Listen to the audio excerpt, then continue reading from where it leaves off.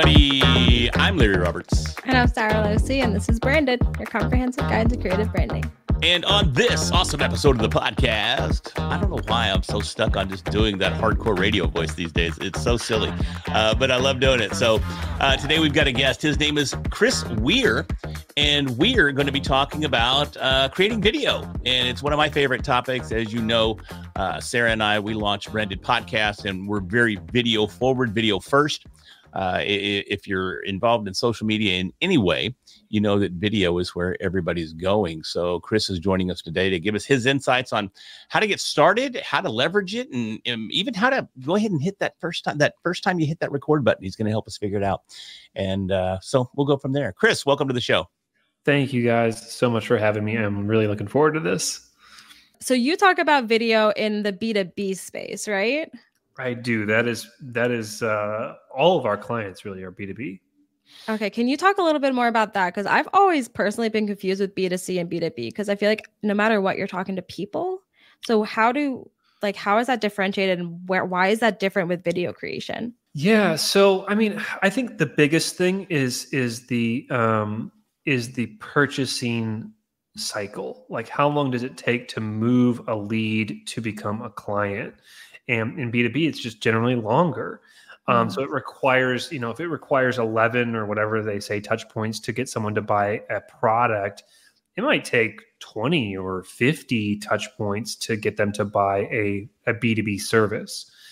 So it's a longer sales cycle. And I think people have to be prepared for that.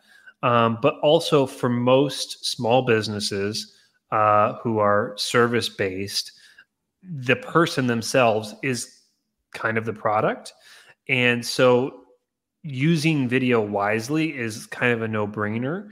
But I think a lot of people in that B2B space don't quite know all the time how to do it because, we're entrepreneurs. We are want results as quickly as we possibly can. And it's kind of sometimes challenging to figure out like, all right, how long do I play in this space to figure out what kind of traction do I get to decide if I should keep doing this, for a year or for more. So I don't know if that really answered it. Probably made more questions than answers, but maybe something is there. I don't know. It definitely got the curiosity sparked. And that's a carryover reference from our last episode that was all about curiosity. But I'm curious as to, like, structurally, are there differences when you're creating videos for B2B as compared to B2C? Are you talking about social media-esque videos? Are we talking Reels, TikTok shorts? Are we talking, are we talking educational? Give me a better grasp on really the primary difference between the B2B video structure as compared to the B2C video structure. I generally recommend that if you are in the B2B space with video, that the primary place you want to be is LinkedIn, because LinkedIn has like the best organic reach next to TikTok and is mostly people doing business with other people doing business. And it's not a ton of, like the types of products and stuff that you're going to see on Instagram and Facebook and stuff like that. So definitely want to be on LinkedIn if you're doing B2B video. And then as far as the content goes, yes, it's very different than selling B2C, where you're basically making maybe you'll make like a customer testimonial video, or you'll making, showing off the features of your product or what have you, and trying to move that person to sell, right now. Whereas in B2B, it's a longer education cycle. You still only have a few minutes per video to actually educate the person who's watching it. So you have to kind of plan out and decide, okay, what do I need to get them to learn over what amount of time in order to like move that into a conversation? So generally what I recommend is that people pick between 1 and 3 areas of focus for their content and breaking that into kind of know, like, and trust.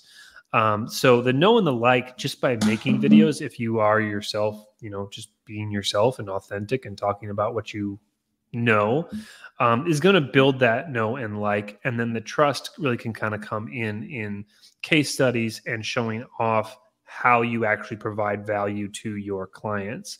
And depending on the levels of complexity, I tend to say, you may not need video for all three of those. Like you might want to do video for your know and like pieces, and then build trust maybe with articles and posts that go much deeper into your service. Like if, one of our clients is an industrial engineering consultant. He does a fair amount of content in video form, teaching like Six Sigma practices and stuff like that through videos. But you can also have like a much more in-depth case study in a article, as opposed to trying to get that across in 2 minutes in a video. So I generally recommend breaking it up into those three categories and then deciding based upon your network and what is actually going to get engagement, how much of each one you want to do. So the know and the like is really thinking about things that like are important to you or interesting to you.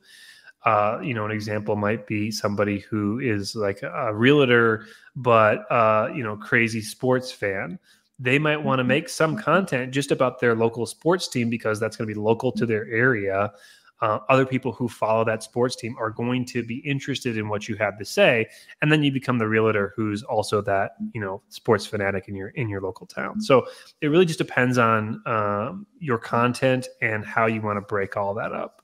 With being B2B, what if it's like a small business that wants to make the videos, not necessarily one person?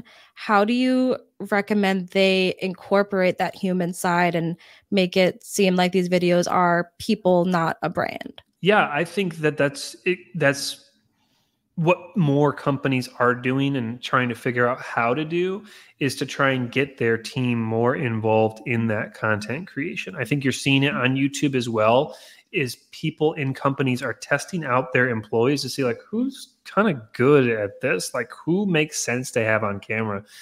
And I think a lot of times you don't really know until you've asked your employees to do it.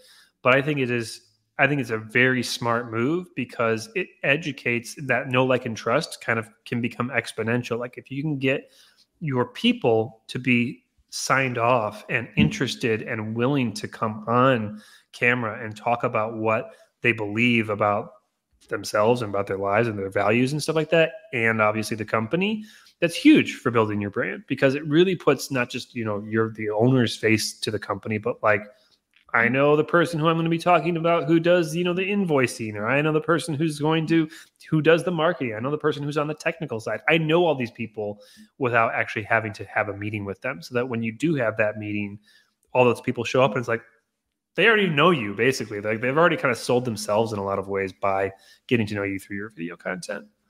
And it's funny, just before I left the company that I was at, before I started doing this full time, I was launching an internal, we'll call it a podcast. And that was the whole concept behind it. Regretfully, it didn't get off the ground before I left, but we had spent probably 6 months laying the groundwork for doing that exact same thing. So I think that's very effective. I'm a big proponent of it. Obviously, the company that I worked at, they weren't as sold, but is an automotive industry, so they move a little bit slower than some other industries when it comes to adopting new technologies.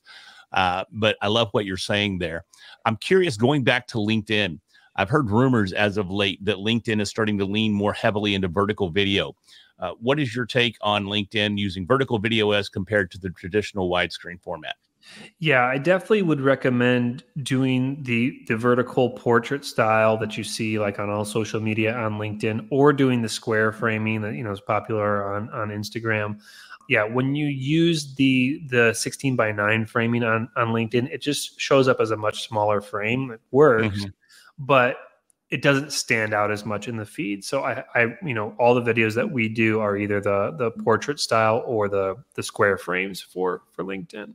Love that, because I've been struggling with it myself, and I've been posting both, but I do see more engagement with the vertical videos than what I do with the 16:9 format. So that's very cool there.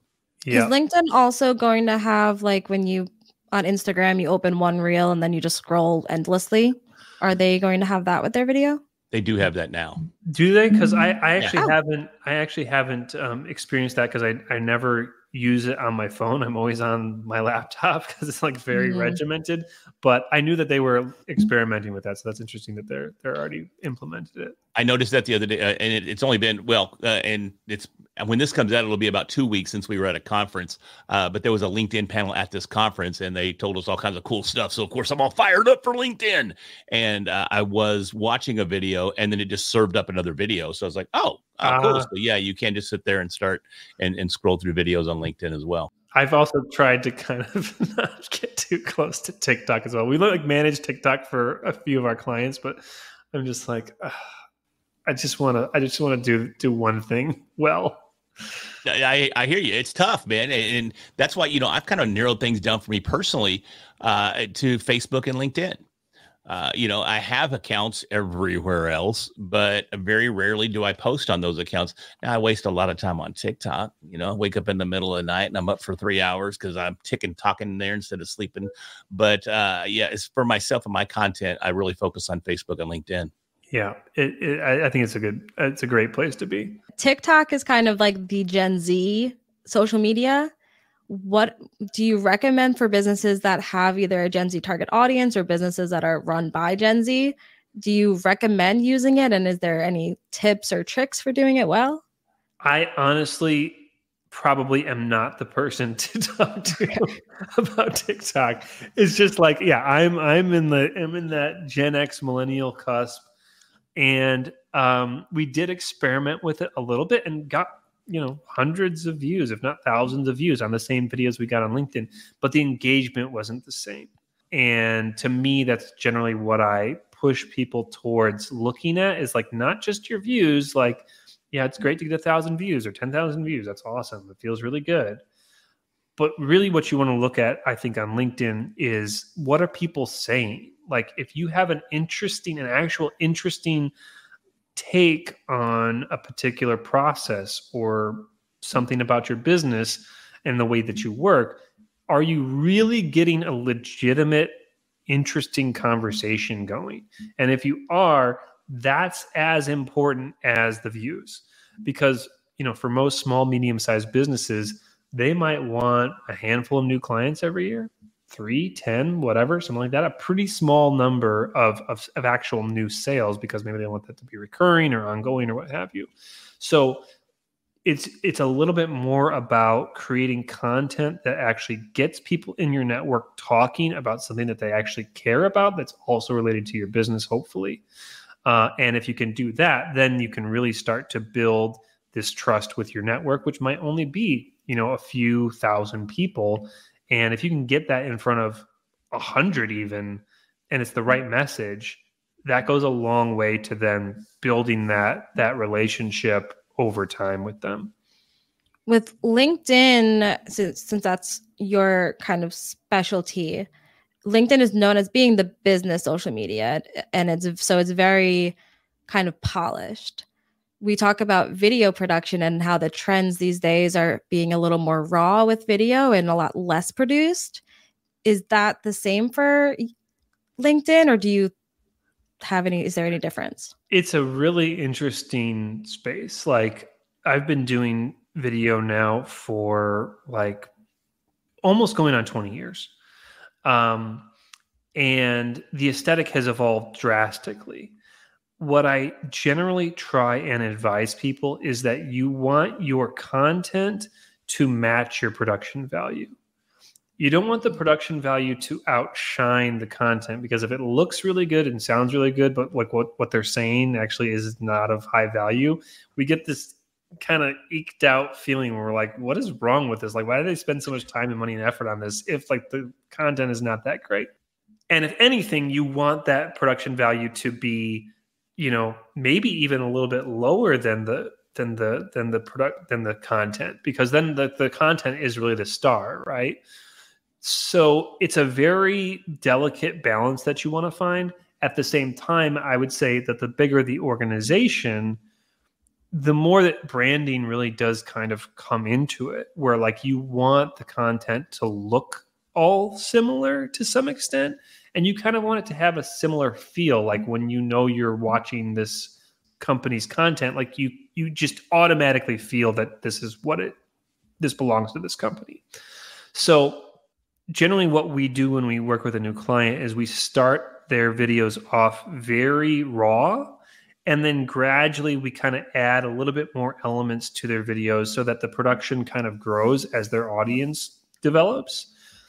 And then we start changing it up. So we say like, okay, we're going to give you like a really, really polished one this week. Now we're going to give you one that's like a little bit more basic that maybe you would see like on, a YouTube short or somewhere else, so that you keep that audience kind of engaged and interested in like it's changing, but it all still kind of feels authentic to that person. So I think it's a very interesting place to play. Like there's a lot of room for creativity, but like ultimately the bigger the company, the more you want to think about the brand and like, what does our brand feel like and what does it look like when people see it? Do you leverage a lot of B-roll and like pop-ups and animations and video memes? And do you integrate those types of things into your videos as well? Yeah, it depends on the client. So some people we do more of that than less. Like obviously like the podcasting clients, like you want to have that B-roll kind of in the first couple of minutes to kind of keep people very engaged and sticking around for the whole episode. For the shorts, we don't do it as much, mostly because the B2B space can be a little dry. I was going to say stale. Yeah, it's like it's a little I'm dry. a talking head, and here is what my video is. Thank you for attending my session. Right. Yeah. And so you don't want it to be that stiff, but you do want to acknowledge that like, talking about accounting practices is not exciting. It's not really supposed to be exciting. You want to have some kind of attention getter. You want to have something that brings someone into the content, but then you might have to kind of ramble for a few minutes, talking about like, let's say like what the new, tax laws are going to be for 2025. Right. But the people who need that information in the B2B space and care about it, if there's value there, they will stick through it because you're actually really providing them something, as opposed to sort of the rest of a lot of the social media space. You're not just trying to get like eyeballs to get eyeballs. You're like, I want a very niche audience who's actually going to care about this. Like I want realtors who are very interested in the changes to, which there are a lot of changes to real estate practices as far as like agents and how they're managing properties next year. That's why I want to watch this, because maybe I want to serve realtors. So yes, you want to have enough that like keeps people interested, but I advise not to go like crazy and just trying to get eyeballs, because then you have a mismatch as far as like the audience that you actually really want to be getting. See, and I think that's absolutely critical. And you nailed that. There is your audience, know who you're creating the content for. And if you understand your audience that is attracted to your brand, then you just create the content that goes right along with that. So, and I say that because in my head, well, it's just common sense. Everybody should know that. But it's because I've been doing it for so long that I take for granted that a lot of people overlook what to me seems like a no-brainer. Right. And even at the same time, I still do stupid shit and create content that makes no sense for what I'm trying to do, and I look at that and I go, what's the point of that? And I don't know. It's a few months back, I created an overlay short that had Alex Hormozy in the background talking about ugly guys benefit a lot from having a beard. So I had Alex behind me, and he was doing his stuff, and I'm sitting here just stroking my beard and going and it crushed on YouTube Shorts. I mean, it's one of my biggest ones on Shorts. But what value was that to my brand? None. I just told everybody I'm ugly. That's all I did. It's a tricky thing. It's an interesting thing. I generally, the advice, because I think people like, a lot of people, especially when they're representing their company, they're like, I don't know where to begin. Like, do I just try and get views? Do I talk all about how I work? I generally tell folks, like, if you care about it, that is all that matters. Mm-hmm. Like, if you care about what you're talking about, that is all that matters. Then people who relate to you are going to want to engage with it. Even if they don't really know what you're talking about, they'll be like, I can feel that this person cares about it. And to some extent, it's like the silly, goofy stuff. Like, if that works for you, if it works for your personality, absolutely do it. Because it does get views, and that can serve as that top of funnel thing, right? That like then brings people to your channel, and they go, oh, he also talks about X, Y, Z.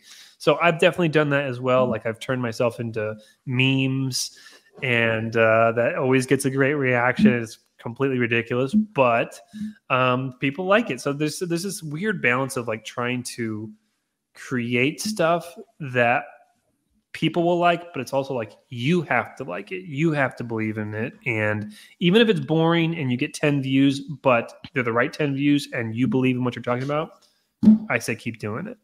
Yeah. I love that. One of the things we talked about on our last episode was going through your own social media and seeing like, would you follow yourself? Right. Yes. Just being brutally honest and be like, would I? Yeah, exactly. Are you creating content that you'd want to engage with? Is this interesting to you? Does it feel like because there's authentic? so much stuff out there. There's so much stuff to grab you. So it's an interesting time to be making stuff. Yeah. Although I started doing this just a few weeks back, I started traditionally on my social media, I would just publish stuff and post stuff like I'm speaking here, I'm speaking there. It was really just an advertising platform for what I have going. But over the last few weeks, I've started writing full-blown posts and providing value in those posts, and then attaching an image that relates back to it, or a video that relates back to it. And oh my gosh, the engagement has skyrocketed. It's insane. Imagine that. And some of that probably too is just it's different, right? Like that's I think another place that people can get stuck is they're like, oh, I started doing this and it worked, and now it's stopped working. It's like it's because people are like such short attention spans. Like, oh, well, I've seen it. I've seen his posts like this. I've seen these kinds of posts from him. So now you have to think of something else. But I think it's like, again, it's like if you come back to that thing of like what interests me, what am I interested in, then you kind of have an unlimited source of content to create. I still don't say exactly what I'm interested in most of the time. I mean, most people that Legos and Batman. Yeah, I mean, if I move my camera, I'm in the Batcave. This is the Batcave, and there's bat everything surrounding me. And I have every large scale Batman Lego thing that you can buy on a display table over here, and it's all. But very rarely will you see any kind of bat posts or Lego posts. I occasionally, when I build something, I may throw one picture up of, oh, I just built this, haha. But I don't talk about it very often because, well, it's kind of embarrassing. I'm 52 and I play with Legos and Batman and play World of Warcraft. Is it? Oh. It's like, to me, it's like that's what makes you unique, right? And I have a friend who is, he's also my Edward Jones guy, right? And he's the same way. Like he loves playing with Legos, loves like doing like stuff like he's like made his own card games. It's like, I think you and him would probably get along pretty well, right? And he's like, oh, I need branding work. And you're like, oh, I need like financial advice. Who would you want to work with, him or some other stuffy, financial advisor probably? Yeah. Well, yeah, she's got the finance background, so I'd have to work with her. I'd be in trouble. Oh, okay. Well, then never mind. You're welcome to send him here for branding. Yeah, that'd be great. But I'm curious, man, because, we both built out our studios and we put a lot of work and effort into this thing, even when it comes down to lighting and cameras and microphones and everything. But do you need to do that right out of the gate before you start creating content? What do you need to get started? I would say for most people, all you really need is your phone. And generally, when I'm telling folks, if they want to get started, my advice to them is like, you just need to get started. Like you can spend so much time agonizing over, as you know, the technology and the gear and the setup and the lighting is like, if you can see your face, if there's like light on my face right now and you can hear my voice and I have a phone, that is really all you need. And what I generally tell folks is and I picked this up somewhere. So I blatantly stole this from someone, but it's so long ago, I don't even remember who it was. So if you find this on the internet, let me know who it is. But basically, think of 10 frequently asked questions you get about your business. The who, what, where, when, and why. How do you do all this stuff? And then think of 10 questions that you wish you were asked about your business. And if you do those two things... Where do I sign the contract? That's the only question that I want asked. There you go. Where do I send the check? Like, that is a funny video. That is a funny video, right? It's like, I'm going to do a frequently asked questions series, and then you get to my favorite. Then now this is my favorite question that I love to be asked. Where do I sign? And you just show that, and then that's a short video. It's funny, you know. Dude, I'm doing it. Okay, I'm stealing it right now. It's mine. Do it. I'm doing it. Do it, and please tag me. I'm always happy when people tag me. Oh, that'd be amazing. Yes, I love the fact you said tag me too, because now there's some accountability. Now I have to do it. I would love that. Yeah. We're still waiting on him. He was supposed to do a TikTok dance like episode 1. This is episode 72. We are still waiting. We're all here. You could, I don't know if you need to rehearse it or not. No, I'm good right now. I'm gonna hang out, but I'd rather owe you something than cheat you out of it. You know, I mean, that's kind of where I come from. You know? All right. That's fair. That's fair. But yeah, I mean, okay, yeah, you said it right there in the episode, right? Just chop that out, right? And that's a short right there. Yeah. You know? Yeah. But like I really do think that's a place to start. And then, you know, record 3-4 of them. You know, for most people, their businesses, they know them inside and out. They can talk about them all day long. Give it a shot. Go back and watch them. And if you're somewhat happy with them, one of them, post it and just see what happens. And for the most part, you're going to get a good reaction, especially on LinkedIn. It's a little bit of a step out of people's comfort zone, and people want to support you. And once you start to put content out, as I'm sure you guys are very aware, you find out what works and what doesn't very quickly. Mm-hmm. And the nice thing about something not working out is that it just doesn't get seen by that many people. If it works, it's going to catch the algorithm and it's going to get promoted, and more people are going to see it. It's going to be great, and it's going to be a big success. If it doesn't, the worst thing that happens is just like nobody noticed it really, and it just got swiped by and no one cares really. Like they're on to the next thing.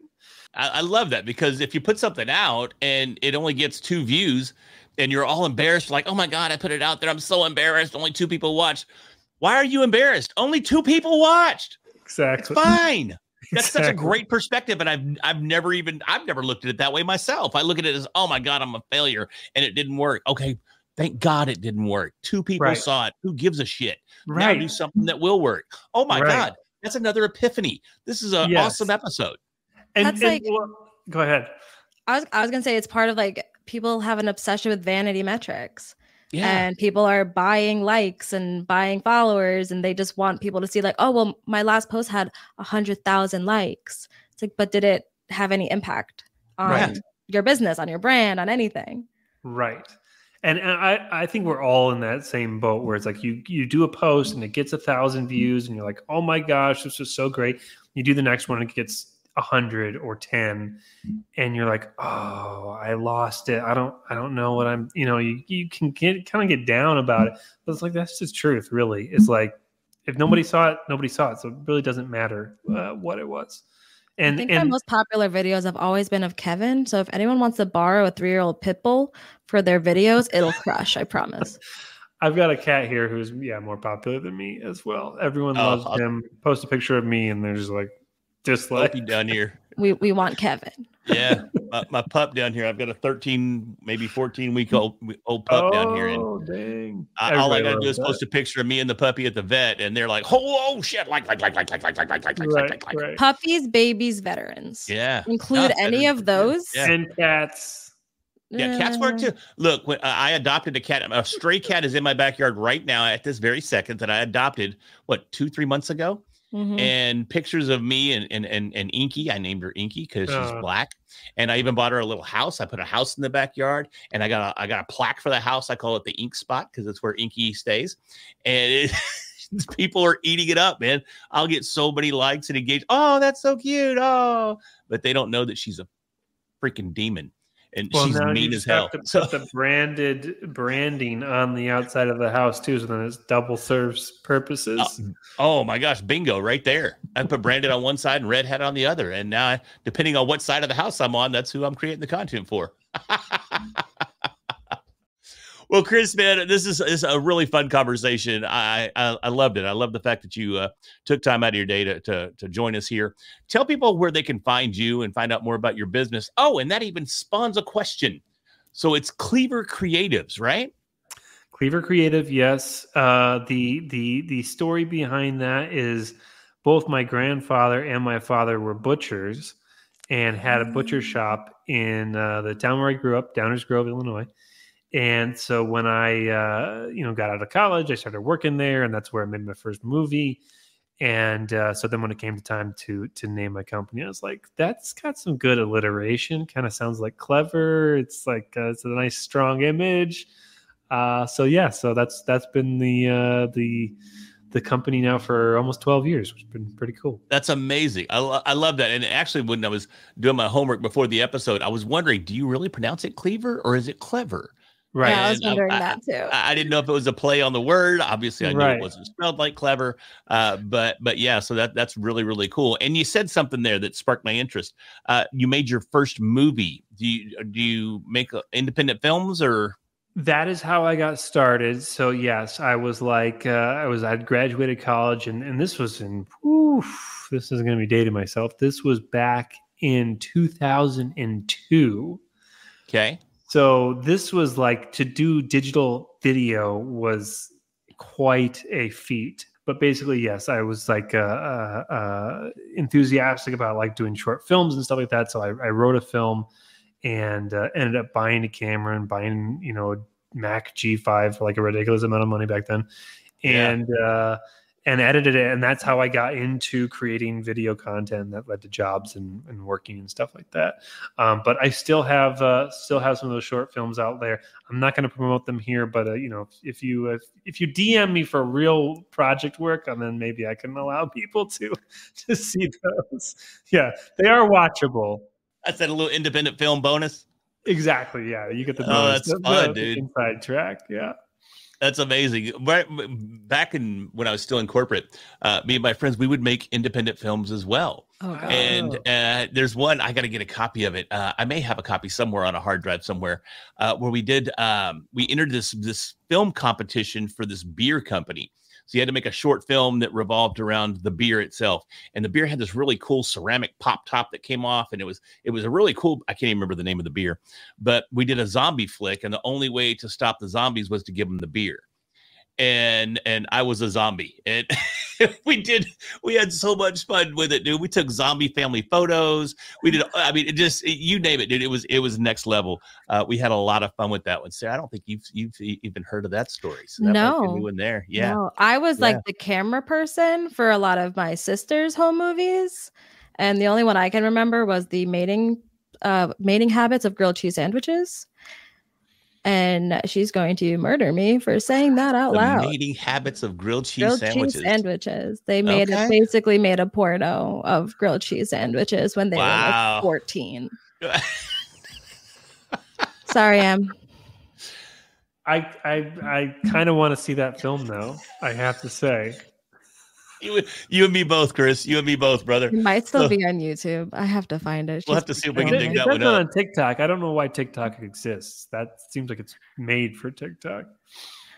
Yeah, I'll find it. I've got all kinds of filthy grilled cheese images in my head right now. So this is we probably ought to close. It was live action too. Like, it was like there were real sandwiches involved. No sandwiches were hurt in the making of the film, but real sandwiches were involved. Oh my gosh. Chris, real quick, tell people where they can find you. Let's get this thing back on track. Yes, you can find me on LinkedIn. You can just search my name, Chris Weiher, Weiher is the spelling. That's the best place to connect with me. You can check out our work on cleavercreates.com. And I'm always happy to have discussions with people, engage with people on their content, and provide any help that I can. So that's super awesome. Cool. Super cool. Thank you so much. Appreciate it. Yeah, my pleasure. Thanks for having me. Hey, everybody, if you enjoyed this episode and you got some value out of it and suddenly have a hankering for a grilled cheese sandwich, do us a favor and smash that subscribe button so we can continue to bring you these amazing episodes each and every week. And with that, I'm Larry Roberts. I'm Sarah Losi. We'll talk to you next week.